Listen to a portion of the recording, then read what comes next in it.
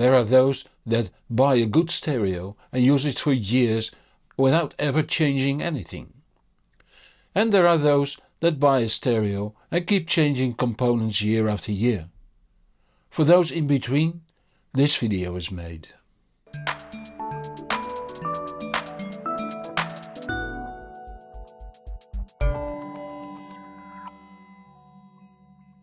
The writer Yuval Noah Harari wrote, in my words, that the urge for new things is the basis for the success of the human race, for it drives us to improvement and innovations. But the urge should not lead to unwise decisions, just to follow a trend or audio religion. I have seen this happen frequently over the 50 years I'm involved with audio. I've seen people trade in their Torrens TD-124 for one of the early direct drive turntables. I've seen people trade in nice tower speakers for satellites and central woofer, often wrongly called subwoofer. I've seen people trade in their dual turntable for the first gen CD player.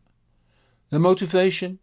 Usually vague, but most likely to be the first on the block, or a vast belief in technical progression. And sometimes because of the ease of operation or to please the aesthetics committee.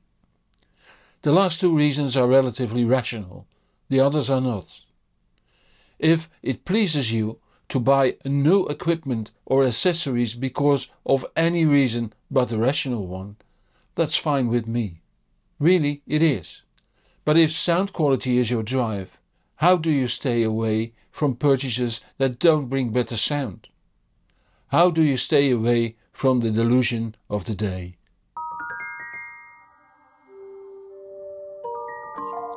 First, be careful with forums and the like. There are really good forums, but there are also forums that form the kingdom of one connoisseur that wants to spread his dogma as wide as possible. There often is one truth based on his or her experience. That can be an interesting read, but it cannot be your sole source of information. The same goes for reviewers, including myself. We all have our own vision, but most of us have years of experience working with audio on a daily basis, and a journalistic approach. Quite different are the influencers that base their review on the fact that they got the equipment for free in exchange for a positive review. The same goes for people that work with companies that offer a percentage if someone buys the product via a special link and aren't open about it. Anyway, use the web and YouTube as much as you like, but be aware of the pitfalls. If it's too good to be true, it usually is. A €99 streamer might perhaps occasionally be better than a €199 streamer, but it certainly isn't as good as a €1,000 streamer, often using the argument that since the output is digital, it can't be different. I sincerely hope that this ignorance would end someday. Have it demonstrated in a hi-fi shop, for it's easily debunked then.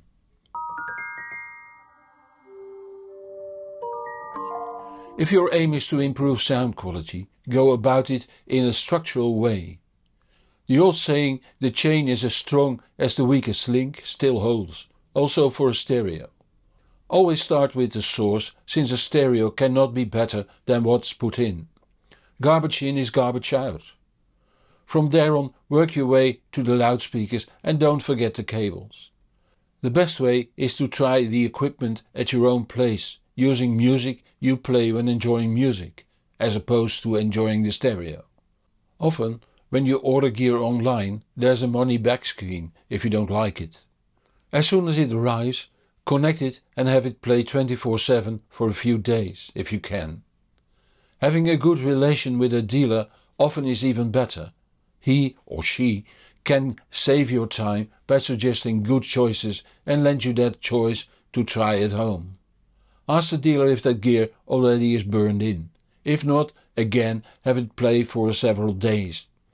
In all cases, when returning the equipment or accessories, it needs to be undamaged and in the original packing, of course. Time to go more in depth.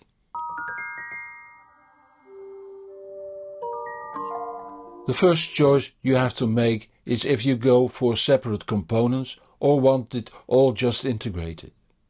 When chosen wisely, there need not be a difference in sound quality between the two. But going for separate components lets you improve further by replacing just one component. You then pay extra for the separate housings, power supplies and the cabling cost. You also get added operational complexity. The choice also had to do with the type of source or sources you desire. Do you want vinyl, CD or streaming as source? Two of them or all three? Vinyl needs a phono input on your amp, and depending on your turntable that must be either MM or MC compatible. MM stands for moving magnet and MC for moving cartridge. The latter is mainly found at higher prices. It outputs a very low voltage and thus needs more amplification. MM cartridges start at low prices, but the high-end types need not offer less sound quality than the equally priced MC types.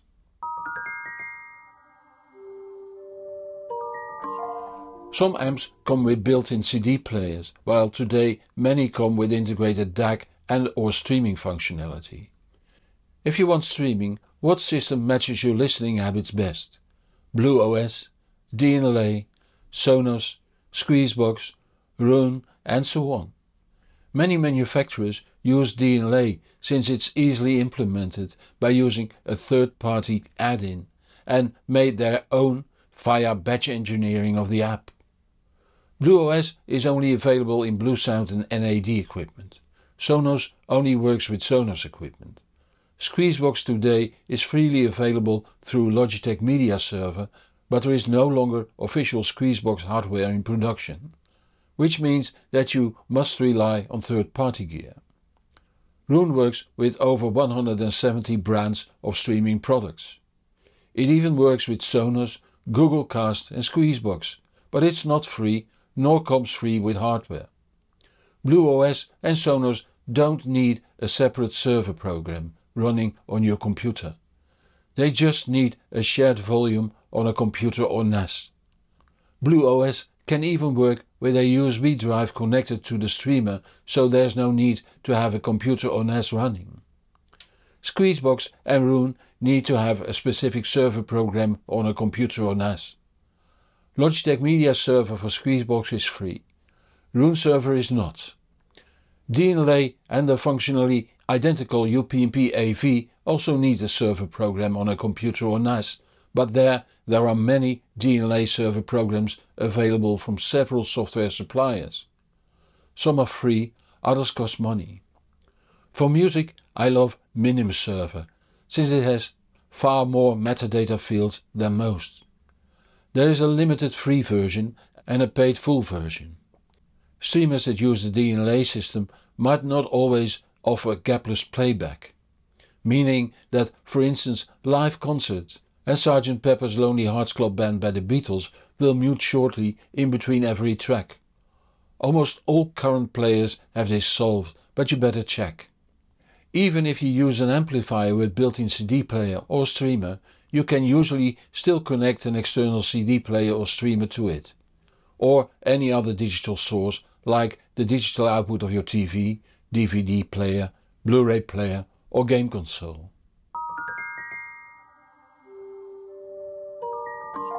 In essence, a music server is a computer that shares a volume or runs a server program to play out music to your stereo.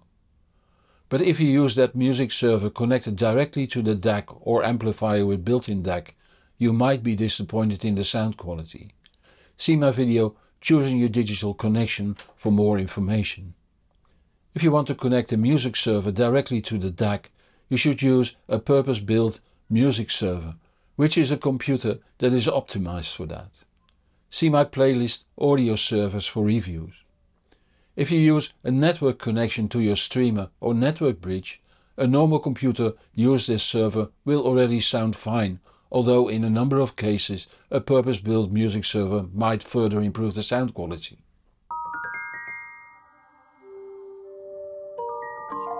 Regardless whether you go for an amp with or without integrated DAC, streamer and or CD player, it does need to be able to drive the loudspeakers properly. It is hard to define which amp is suited for a given loudspeaker on figures only. That has to do with the loudspeaker impedance and the amp capable of delivering current. See my video How many watts do I need? Years ago the quality of the amp was often related to the weight of it, since large transformers weigh a lot. New technologies like switch mode power supplies and Class D amplifiers have changed that clearly. As said, listen to the combination of the amp and the loudspeakers for some time, playing music you normally play. In the two-part video How to Listen Part 1 and 2 I explain a good strategy to judge equipment.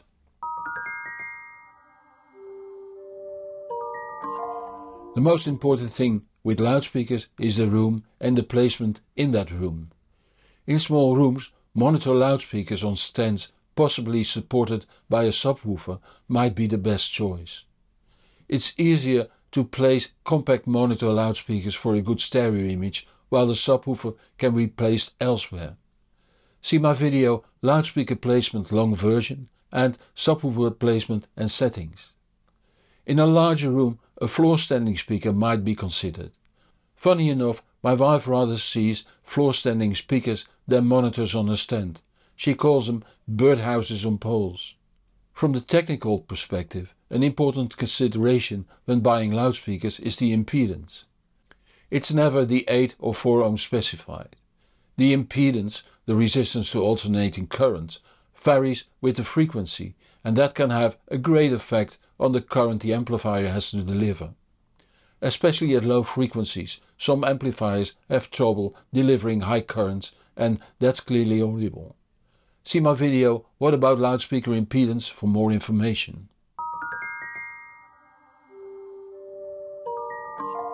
Don't underestimate the effect cables can have on the sound quality, but be very selective.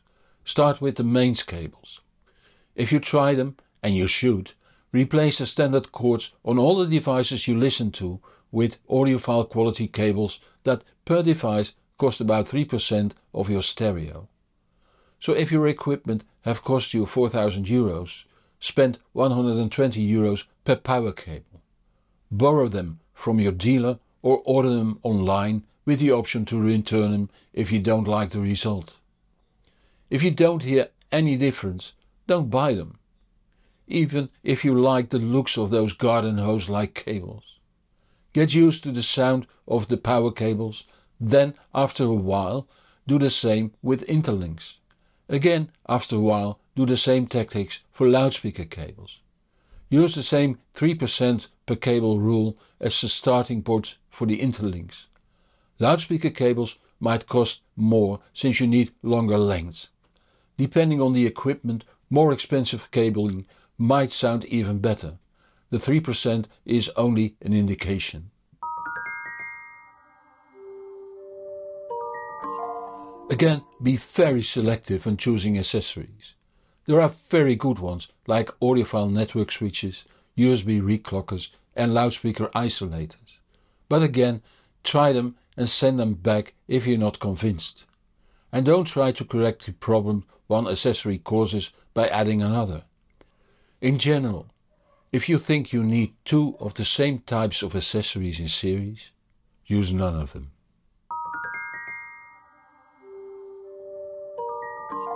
There are still things in audio that cannot be explained from existing technical knowledge, although some think that measurements tell you all.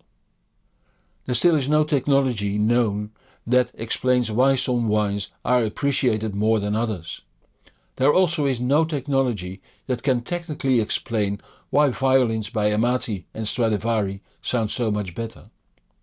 It therefore is important to know how to taste wine, how to listen to violins and how to listen to stereos.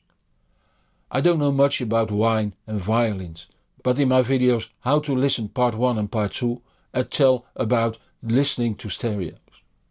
All videos and playlists I mention are listed in the description below this video on YouTube. Just press more to see them. Which brings me to the end of this program. See you next Friday at 5 p.m. Central European Time. If you don't want to miss that, subscribe to this channel or follow me on the social media so you will be informed when new videos are out. Help me reach even more people by giving this video a thumb up or link to this video in the social media. It is much appreciated. Many thanks to those viewers that support this channel financially. It keeps me independent and lets me improve the channel further. If that makes you feel like supporting my work too, the links are in the comments below this video on YouTube. I'm Hans Beekhuizen. Thank you for watching and see you in the next show or on thehbproject.com. And whatever you do, enjoy the music.